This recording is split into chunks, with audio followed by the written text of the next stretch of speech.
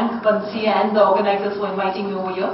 And to be very honest, sir, you've made my job much simpler. Sir has already started the entire session by telling us that basically all the evidence, initial evidence which came in was from epidemiological studies. Before I actually start telling you about why glycemic control is not that important, one fact which I want to reiterate is that, mind you, I am not questioning the fact that cardiovascular disorders are more common in our diabetic patients. Okay, I am accepting that fact. What I am saying is, are we being very glucocentric? Is it that our training or what we've always learned as people, as clinicians dealing with diabetes day in and day out, even the definition of diabetes, we're all the time talking about glucose, glucose, glucose. Are we right in doing that? That is what I am going to refute today. There is little argument that diabetes reduces microvascular complications. I am not questioning that at all. What I am questioning that is, do we have evidence that it also reduces macrovascular complications? And in a scenario, the reason we are having this debate is because we do not have enough evidence. The bottom line is we really don't have evidence. And in a scenario like that, you are on the contrary creating a situation where you are subjecting this patient of yours just because you are being dogmatic. You want an HbA1c say of 6.5 or you want an HbA1c of say of 7. Because of that dogmatic attitude, what we are doing is creating a situation where your patient on the contrary is at increased risk of hypoglycemia, your patient is on the contrary at increased risk of weight gain. You are creating more and more complications possibly when you're really not sure what you're out to achieve also. At the same time, now we are in a scenario where all our bodies say design therapy according to your patient's requirement.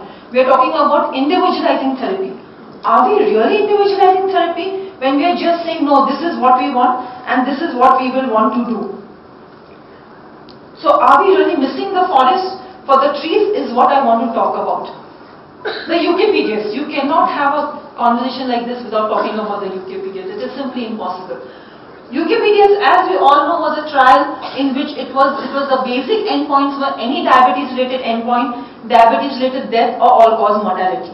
I will not go into the further details, but what I want to really put across over here, if you look at this, you would see that there is no real difference as far as your cardiovascular events are concerned as far as the UKPDS goes. If you look at the data still more carefully of UKPDS, what you will see is, if you look just at this data, this is the data which is seen when the patient's HbA1c is relatively almost in the normal range. Even in that group, you find that there is an increased risk of myocardial infarction. Now, why is it? As doctor was saying, that the reason this happens is because we need to understand our diabetic patients are not only, we are not talking only in terms of blood sugar. These patients have a multitude of problems. Dyslipidemia, hypertension, weight issues, genetics. If you look at all this, you would realize that there is almost a twofold increased risk of cardiovascular disease, even in patients with impaired glucose tolerance. What are we actually talking about? You will see that patients, newly diagnosed patients already have vascular disease as presentation. We are talking about clinical scenarios like this. This is what we are actually talking about. Is it that actually because diabetes is actually an inflammation, disorder of inflammation, because it is actually a vascular disease, maybe we really need to rethink what exactly we are treating when we are talking in terms of diabetes? The critics of course said that no benefits, underpowered, too late. Okay, fair enough. I will talk about the next evidence that we have. What about the ACCORD? A trial which I am sure changed the thinking of a lot of people sitting in this room, including mine. What actually was the result of the ACCORD? I am sure everybody knows what I have put up over here, so I am not going to go into the details of this. What I need to understand is the non-fatal MI, non-fatal stroke or death from CV causes of what was the result required. And if you look at the primary outcome, this is the primary outcome. Standard therapy, intensive therapy, no real benefit. If you look at the death from any cause, again intensive therapy, standard therapy, no benefit. Actually, ACCORD in a big way gave us further evidence regarding the U-shaped curve. We always knew somewhere along the line that there was a U-shaped curve and we need to look at it a little more carefully. Now we have more and more evidence which says, yes, a very low HbA1c and a very high HbA1c, both are harmful. In this entire conversation that I am having with you, I am not trying to undermine the importance of glycemia, mind you. I am saying that it is not the factor which really makes a major difference as far as cardiovascular disorders go. Okay, you say no benefit in accord. What about advance? Again, another major trial which all of us are well aware of. I mean, I don't need to go into this, but what I need to tell you is death from CV causes, non-fatal MI.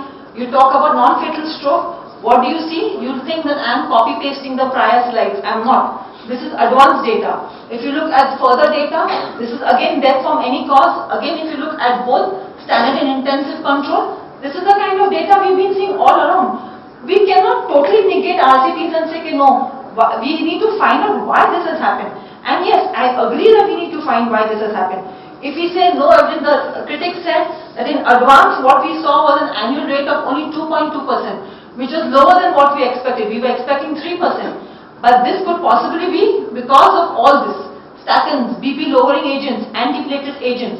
This is what was changing the scenario of advance. And that's what we need to keep in mind, and that's what I'm going to reiterate. Again, VADT, similar things, similar data, which I will not go into the gross details about. But what I really want to put across to this audience today is that maybe we need to rethink somewhere. Maybe we are wrong in our thinking, because what we need to realize is that if you look at atherosclerosis, glucose plays an important role in lesion initiation, whereas lipids play a more dominant role in lesion progression. I think we need to look at this data more carefully, because we need to understand that the beneficial effects of lipid lowering in subjects with established type 2 diabetes is absolutely clear, and the lipids are likely to play a more important role than glucose. Maybe that could answer our question, the open-ended question about what exactly is benefiting these patients. We love our meta-analysis, we love our systematic reviews. Similar data from systematic reviews, the BMJ said that intensive glycemic control does not seem to reduce all-cause mortality in patients with type 2 diabetes. A very, very categorical statement put across. And they again said that data does not show that it is that we have only glycemic control is beneficial as far as cardiovascular mortality is concerned and non-fatal MI is concerned. Again, data which we need to look across very, very carefully. But what this does, as I told you right at the beginning, what this is doing is increasing your risk of hypoglycemia. Think, are you justified in doing that? Do you have sufficient evidence to do that? I really don't think so. I think we need to rethink as to whether we have the evidence to be able to create a situation where you are actually going to do harm to your patient rather than benefit. Similar data. So basically what we conclude as, to some extent at least as of now, is that you have a further improvement of 1 millimole per liter LDL reduction results in 8.2% reduction of cardiovascular events, and a 4 millimeter mercury of blood pressure reduction results in 12.5 cardiovascular events being reduced. So the benefit from glycemic control is modest. It is modest compared to control of lipids and blood pressure. So coming to the multi-million-dollar question, what all started this? Is glucose control important for prevention of cardiovascular disease and diabetes? This is your Diabetes Care, August 2013, which tells you that the role of non-glycemic factors that accompany type 2 diabetes is much better understood, and it seems to be, mind you, independent of glycemia. A very, very important thing, the point which I want to put across is that it is independent of glycemia. And at the other end they say, on contrast to date, the positive effect of intensive glucose management in comparison with non-intensive glucose control on CVD outcomes is still far from proven. Keep this in mind, because this I think is a very, very important message being given to us. And I think one of the reasons this happens is because we need to understand that cardiovascular disease and diabetes is not only glucose mediated. It's a multifactorial disease. It is all these things which play a very important role.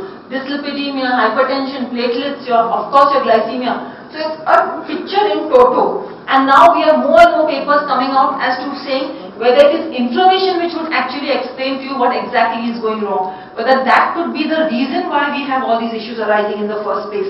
And whether lifestyle, exercise and weight reduction would actually be important. As the last 2 minutes in which I will just talk about a minute on Steno 2, because I think it's a very interesting track from the fact that it really gives you an insight into how multifactorial intervention and cardiovascular disease works in patients with type 2 diabetes.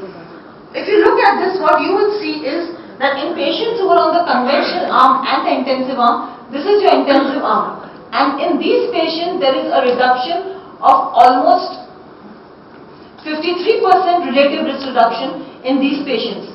And what does this actually mean? If you look back at this slide, you would see that actually the difference in the HbA1c is only 0.6. It is these factors, if you look at this, the cholesterol, the TG, the BP, it is these factors which are making a major difference.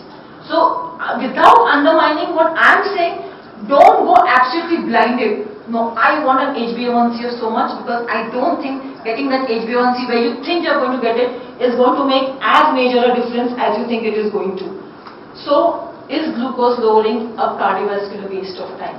That is again a question which I will leave for you to ponder. But yes, what I want to tell you is intensive glucose lowering with complex regimens in patients with established diabetes is unlikely to have a short-term cardiovascular benefit, and actually you may be doing more harm than good to your patients. And as a clinician, whatever we may do, we have no right to do harm to our patients. And what the second most important take-home point which I want to put across is that multifactorial risk reduction is what is required. What is the requirement of the R is multifactorial risk reduction. What is the requirement is tailoring your patient's treatment according to what the patients require. And what is the need of the R is having an informed discussion with the patient and seeing to it that you are not causing any deterioration in the quality of life. You finally want to give this patient a good quality of life. At what cost? I mean, are you justified in doing this? And this all you need to understand is that we continue to struggle against lifestyles that lead to cardiovascular disease, and the largest gains may be potentially achieved with lifestyle. And to conclude, when the facts change, I change my mind. What about you? Thank you very much.